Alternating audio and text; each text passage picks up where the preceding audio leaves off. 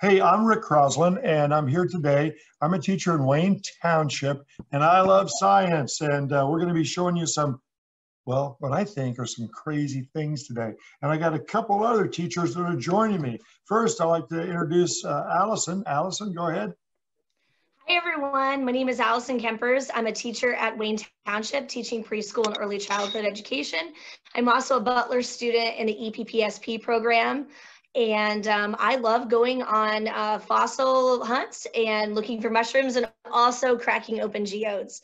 We're excited you're here today, and this will be a fun time for everyone. Thank you. Hey, I'm Keith Ramsey. I teach for Wayne Township. Absolutely love chemistry and physics. I'm a graduate from CSULA, and we're hoping to show you some discrepant events here where the mind can't believe what the eyes behold. I hope you enjoy it. So, discrepant event, that's a word you may not have heard, but a discrepant event, I learned about this word a long time ago. It's something that when you see it, your eyes tell you one thing, but your mind tells you something else. And so that's what we're going to do. A couple of these projects called discrepant events. And the first one I want to show you is I have a magnet here. I have two magnets, and you know that magnets, let me switch cameras here so you can see this. You know that two magnets, well, they actually will attach to each other. So I can pull them apart and they will come together. So that's, you expect that. But did you know that a magnet can also attach to a rock? So here is a magnet attached to a rock. So you might think, I didn't know a magnet would do that. What's going on that a magnet can attach to a rock? And so what that is that should make your mind think about that just a little bit more. I have a magnet set up here. Let me see if you can see this really good. This is my, I like to call this my flying nail. So I have a magnet right here. And if you look, 1, 2, 3, I can make this nail float in air. Now that's kind of cool. But if you look really carefully, you can see that I've attached it to a string right here. And there is a magnet up here, and this magnet is attracted to this iron nail. So magnets are attracted to other magnets, and they're attracted to iron. So what's going to happen if I put my finger through here? You predict, is it going to go down? Or it probably will. Well, let's just find out. And look, that magnetism went right through my finger. What if I used something like a piece of wood? What do you think if I put wood through here? Make a prediction, up or down. Here we go, ready? Oh, I can't believe it. So wood is not affected by it. My finger's not affected by it. What about some hard plastic? Here's some plastic. I put plastic through it. This is starting to be kind of weird. Maybe this invisible magnetic force is going through everything. Here's some aluminum. Aluminum's metal. I thought magnets and metal. Let's see what happens. Ready? Huh. It even goes through aluminum. And I have a big, thick piece of aluminum. Surely it will fall now. I can spin it. No, but it goes right through. And even through aluminum. This is getting to be weird. A piece of glass. It goes through glass. This magnetism is really kind of weird. Here's another metal, copper. I have copper right here. And let's see what happens on the copper. Ready? You may want to click your camera if you want to make mine bigger. There's a way to do that. And Allison, how do you tell them how to do that while I get this ready? Sure, I just typed it in the chat box, but if you click on speaker view in the upper right corner, you can make Mr. Crosland's presentation larger so you can see. Also, another housekeeping tip too, please type your questions into the chat box as we have our presentation here. At the end, we'll have a brief Q&A. Thank you. And so I put this copper through, it stays up with copper. I'm really starting to think that now this is brass, an alloy of two different metals. It's very heavy and no. I even have my ring that's made out of gold from Egypt. And this gold, I wonder what gold will do. Let's see. Oh my goodness. It's not affected by gold or brass or plastic or wood. My last metal is a piece of lead. Lead, you know, that protects Superman from kryptonite, but lead is very malleable, very thick, very heavy, very dangerous. You don't want it in your body.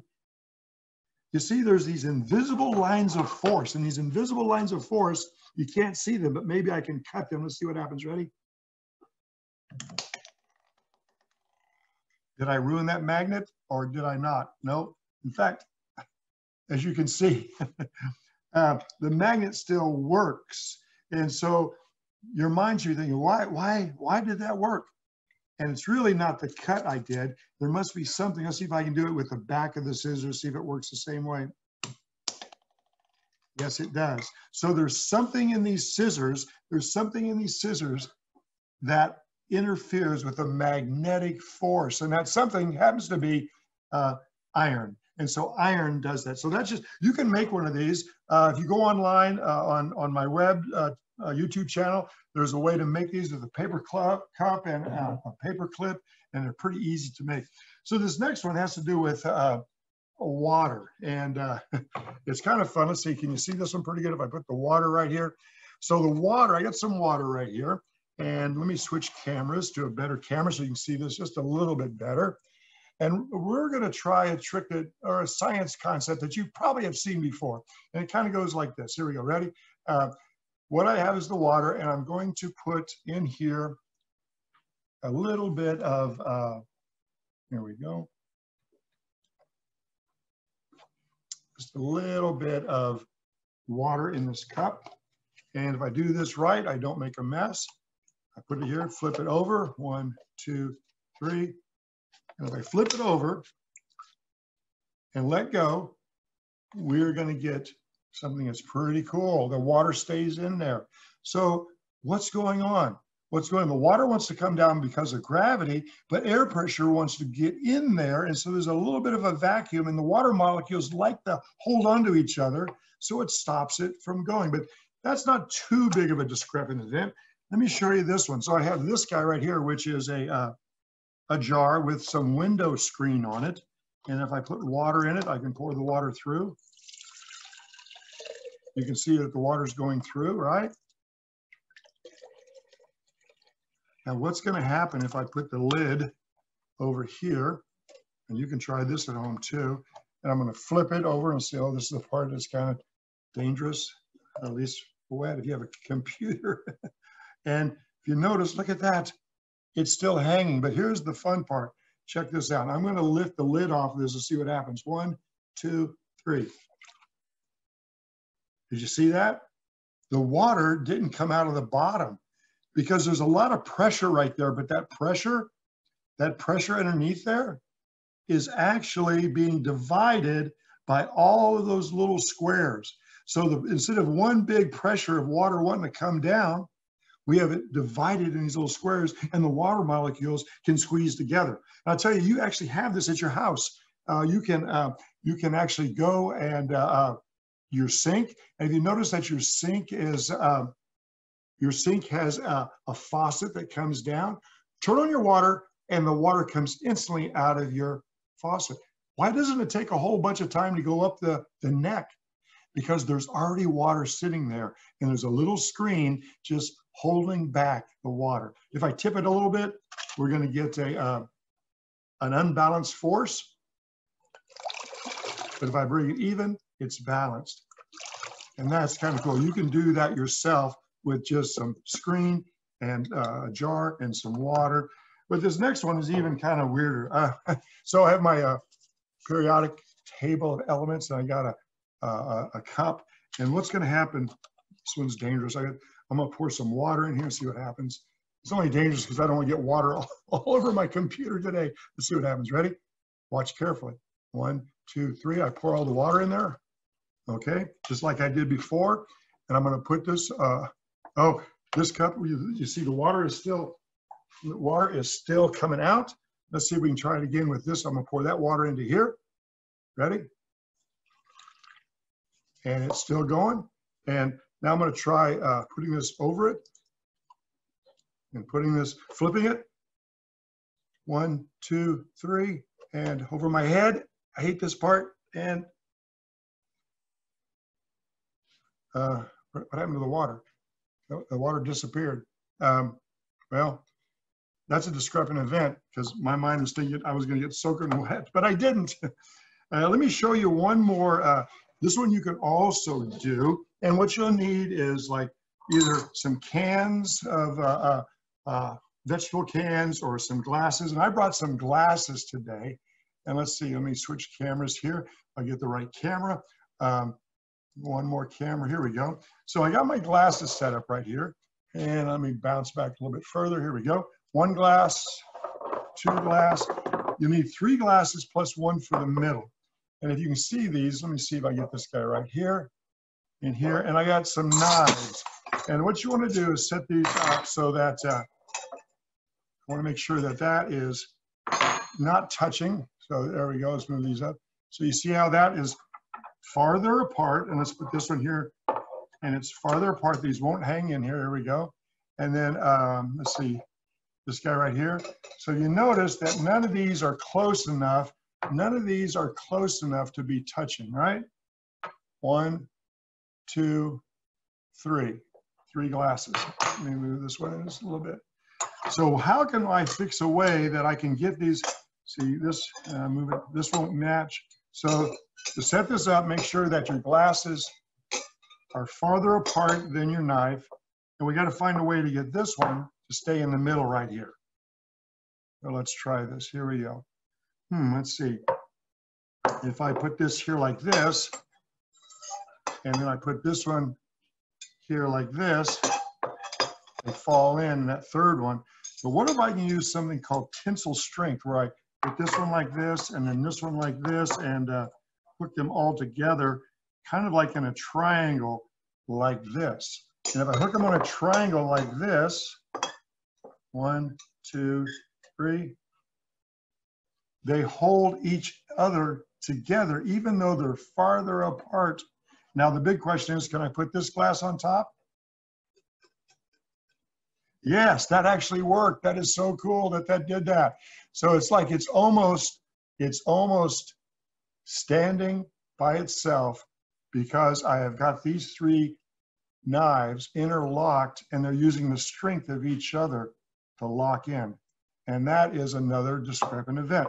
So I'd like to switch over now to a friend of mine and a teacher, Mr. Keith Ramsey, and he's got several demonstrations he's going to show you. And Mr. Ramsey, it's all yours. So one of my favorite discrepant events, you'll see this in magic shows a lot, where they'll create smoke out of nowhere. And if you've ever seen reruns of the sitcom I Dream of Jeannie, they make all of this white smoke and then the genie appears. And people often ask, well, how can the people on the set breathe all of that smoke? Well, check it out. What I've got here is that very same discrepant event. And the essential question is, where does the smoke come from? So I'm going to add this small pellet of manganese dioxide to hydrogen peroxide, and let's see what happens. I've got my gloves on. This is a very exothermic reaction. Look at all of that smoke. You'd think it would make me cough, but it doesn't. That's because this is really a decomposition reaction where the hydrogen peroxide is releasing pure oxygen. So it's completely safe for me to breathe, and it just keeps reacting. Who would think that that little pellet of manganese dioxide would act as a catalyst that's this powerful? It just keeps going. And this is what they use on the set of I Dream of Jeannie. It's just amazing. So the next demonstration that I'd like to show you, where the brain just can't believe what the eyes see, has to do with the disappearing acts that magicians often use. And in this vanishing act, I'm going to take a little bit of tin foil and I'm going to add it to this flask.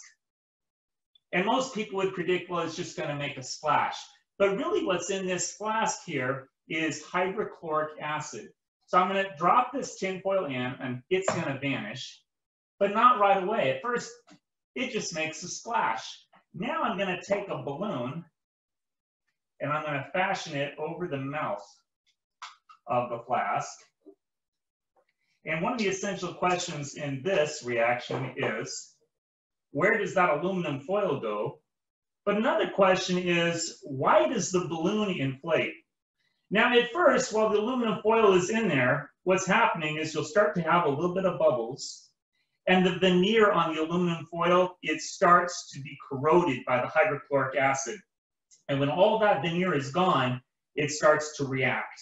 And I'm going to set this here with another disappearing act that I'm going to do simultaneously with this penny. This is another vanishing act where I'm going to use not hydrochloric acid, but I'm going to use nitric acid over here. And I'm going to add this penny, which is made of copper and zinc, and I'm going to put it in this beaker here. And right away, you can start seeing the penny starts to change into kind of this greenish color. And I'm going to cover it with this Petri dish, because as this vanishing act occurs, it starts to release nitrogen dioxide, that brown gas that you see in there. I call this my phantom penny. The essential question is, where does the penny go? It vanishes. This is another decomposition reaction. Pretty soon, that penny is going to be completely gone. Meanwhile, in my other vanishing act over here, you can see something happening. I'm starting to see a cloud form of vapor around my tinfoil, and something is happening to this balloon. It's starting to inflate. Well, one question is, why does the balloon inflate? The other question is going to be, where does the tinfoil go? It's going to vanish, just like my penny. This is a great vanishing act where the mind can't believe what the eyes behold. Now, this next demonstration is something that I just love to show students, and this is a great reaction that you can do at home. All you need for this is just a bottle, some baking soda. We know this is sodium bicarbonate. Coat the bottom of your bottle with the sodium bicarbonate and slowly add vegetable oil. And as you pour in the vegetable oil, try to do this at an angle so it doesn't make gaps in the sodium bicarbonate in the baking soda on the bottom. The next step is just take some vinegar, pour it in another glass, and add a little bit of food coloring to the vinegar. This makes it look much better. This is a green for today, but you can use any color. And as you add this, it's going to go down and it's going to touch that sodium bicarbonate. We know that vinegar is acetic acid, and you're going to make your own lava lamp. But this lava lamp doesn't have bubbles that rise because of convection. These bubbles rise because they're less dense than the oil. So I'm going to add this. You're going to watch it go all the way down.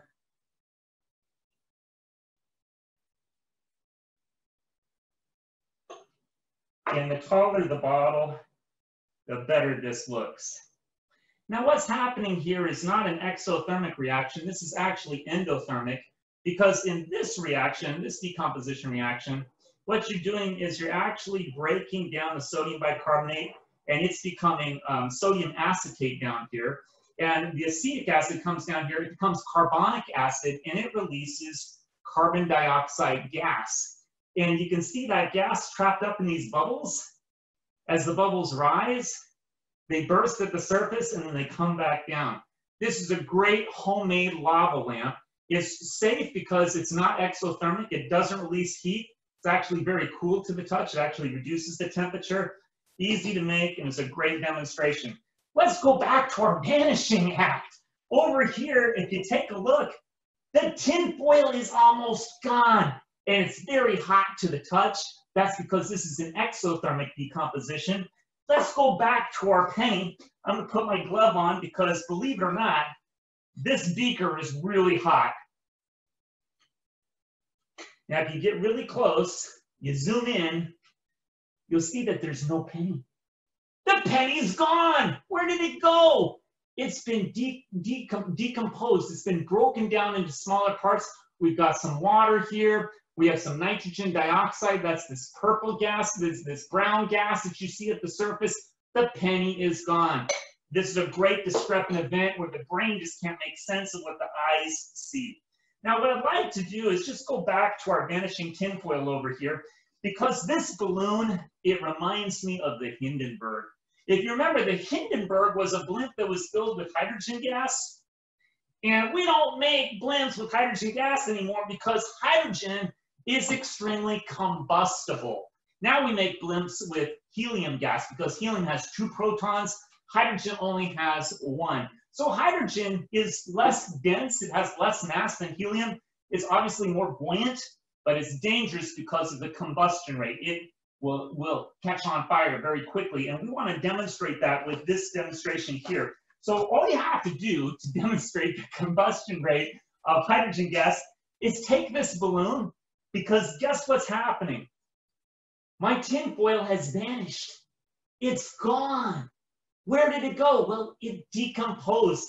It broke down the hydrochloric acid into pure hydrogen gas. And so to demonstrate the combustion of that gas, I'm just going to twist this balloon like this so I don't lose any of it. I'm going to pull it up a little bit. I'm going to detach it from the mouth of my flask. And I'm going to ignite the gas inside this balloon. Check it out. Did you see that fire? That was pure hydrogen gas that just combusted before your eyes. This is why you never want to get into a blimp that's filled with hydrogen. Keep those helium balloons afloat. Now, this next demonstration that I want to show you, again, involves a little bit of fire. And magicians will often create fire out of nowhere. People are thinking, how did that happen? Right here, I have a small dish that has a mixture of potassium, chlorate, and sugar. A very small amount. And over here, I've got 98% region sulfuric acid. I am just going to put 1 drop of acid on this compound, and we're going to see what happens. Now, I'm going to ventilate our room a little bit.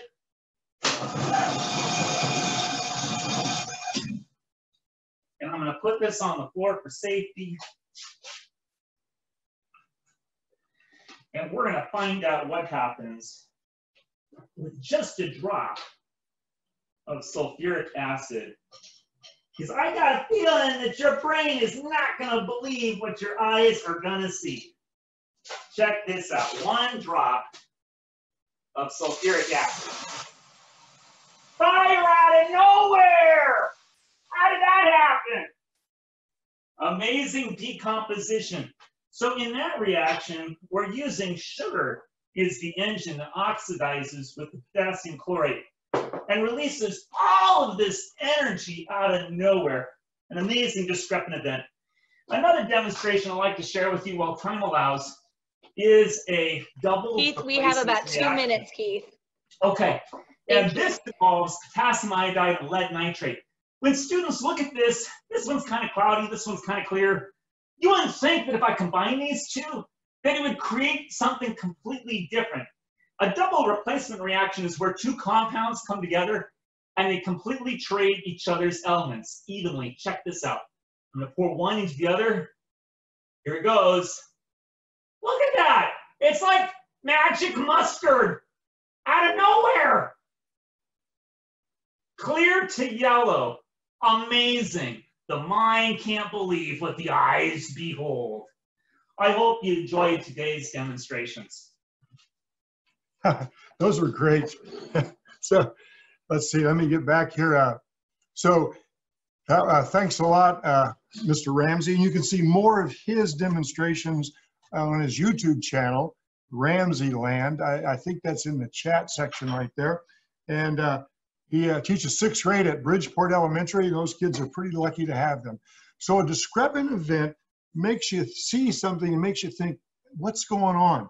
And one of the easiest science public demonstrations that you ever have seen before happened in the Royal Science Academy, the Science Institute in London, by a scientist named Michael Faraday. And Michael Faraday spent a lot of time giving lectures to the public about the combustion of a candle. Let's see if I can get this thing lit right here. And so at Christmas time, he invited the public in, and I got my candle going here. If I can get there, there's my candle. Oh, there's my light and my candle. And so you might think, if I ask you to make some observations, you'll say, oh, it's a candle, it's in the candlestick. But a scientist would say, no, those are inferences. Because you might say this is white, it has a flame, but if you watch carefully, this is the discrepant event. Ready? You see, what you thought you saw didn't happen. Or what happened, maybe you don't believe what happened. So, was this a candle? Was that a wick? It was burning. Hey, I hope you enjoy these science demos, and I would love for any of your questions. Allison, Ms. Kempers from our Wayne School, if you have any questions for us, we're ready to go. If it's for me, I'll answer. If it's for Mr. Ramsey, we'll connect over to him. Sure. Thank you too. Thank you, Mr. Crosland. Thank you, Mr. Ramsey, for an awesome presentation.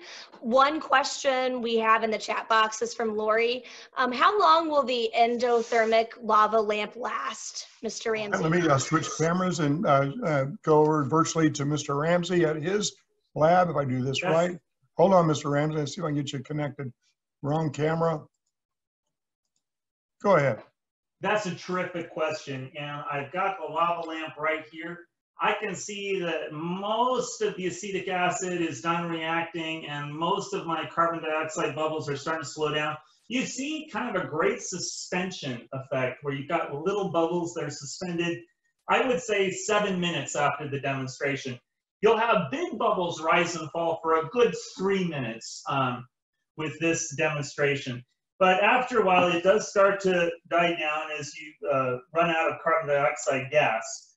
But great demonstration for about 3 minutes. Thanks. We have one more. Was that the candle? Yes. Was that a candle? Was That's that a candle? question. Was that a candle? Did it look like a candle? Maybe this will give you a hint. And maybe this will give you a hint. These are almond slivers, a sliver of almond, which has oil in it, which will burn. And then this was a potato that I carved in the shape, because one thing that scientists want to avoid is what's called bias. Bias is when you go into an experiment thinking, oh, that's a candle. Oh, yeah, I can see the candlestick. It's white. It's cylindrical. So that is one thing that you may want to avoid when you are being a scientist. Bias. Is that it on our questions? It looks like that's all the questions in the chat box. Nobody even wanted to know what happened to the water that went into the cup. Well, it's a mystery. Guys, thank you for coming. I know that if we have 2 more lessons today, I'm going to do another one on airplanes and one on the fishes of the Amazon. But don't forget to check out our guest speaker at noon, which is Camille Scheer, who is the 2020 Miss America, who's also a scientist. And to talk about decomposition, she won the talent aspect of her ceremony by doing the decomposition of hydrogen peroxide, and she made elephant toothpaste. So, hey, thanks for coming. I know you have choices. Check out the chat. If there's no more questions, we got like 1 more minute. I'll hang out. Otherwise, I'll see you next time. Rick, Thank you, Ms. Kippers. Yeah, Rick, somebody did say, where did the water go? Where did the water go? Well, I'll tell you, I had put a white chemical in the bottom of the cup. And that white chemical is, I'll show it to you. It is sodium polyacrylate. Sodium polyacrylate. But you know it if you have a younger brother or sister. It's the stuff that's put in diapers that absorbs water. And so it's also used in deserts in certain countries where the water, it rains really quick and the water will rush away from any plants. They put that in the soil around the plant. When they water it, it absorbs the water and keeps the water there for plants to use. Thanks for asking. So it's still in there if you take a look. See you guys next time. Thank you.